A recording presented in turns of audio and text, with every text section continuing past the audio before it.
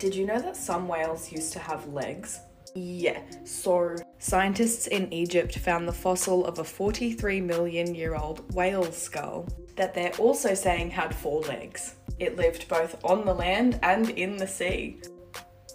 They're saying it would have been around 10 feet long, weighed 1,300 pounds, and had a head somewhat shaped like a jackal, and looked roughly something like this.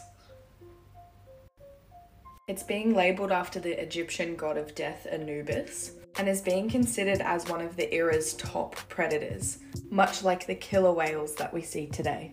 Apparently these whales evolved from deer-like ancestors, and over around 10 million years turned into large carnivorous, ocean-dwelling dogs that have now evolved into the whales that we now know and love.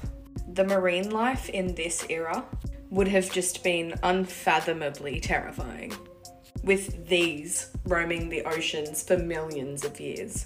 The ocean is so large and so terrifying. There is still so much yet to be discovered.